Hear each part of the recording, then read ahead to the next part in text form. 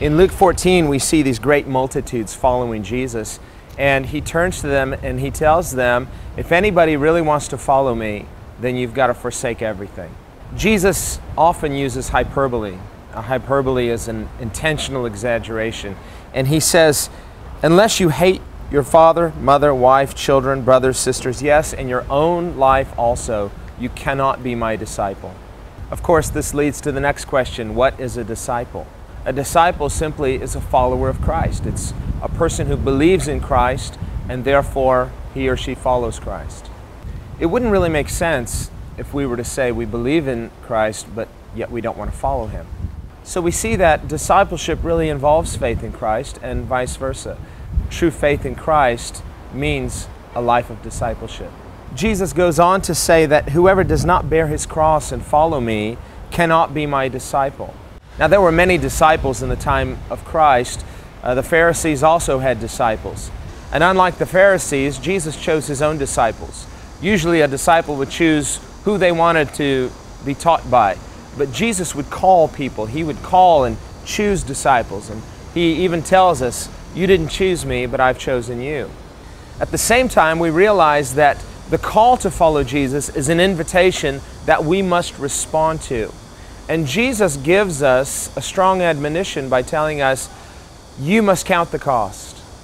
He gives the example of a builder. He says, if a person wants to build a tower, like I'm standing in front of this huge tower, and a person lays a foundation, but they run out of money.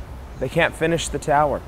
Years ago, I was ministering in the countryside of Korea, and we came to a place where they had begun construction on this magnificent hotel with an absolutely gorgeous view, but the builders, unfortunately, had run out of money, and now what should have been this magnificent hotel was now a ruin. When I saw that hotel, I immediately thought of this teaching of Jesus, that how sad and how tragic a person has a great vision. They start out well, everything's going according to plan, but you're unable to finish. Jesus went on to say that when people see it, they will mock that person, saying, this person began to build and was not able to finish. And that's exactly how we felt when we saw this hotel. We thought, wow, somebody spent a lot of money for nothing.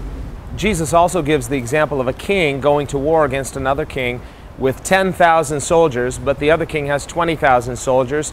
And he says this king, if he realizes his 10,000 are unable to defeat that 20,000, he's going to have to sit down and make some terms of peace. So Jesus gives us these two examples, one involving building and the other involving warfare. I believe Jesus is giving these two examples intentionally to tell us that a life of following Christ involves building and it involves warfare. Each of us is building something with our life, and each of us have to contend with obstacles toward those goals that we're seeking to achieve. The goal of the Christian life is to be conformed to the image of Christ. That's really what the life of a disciple is.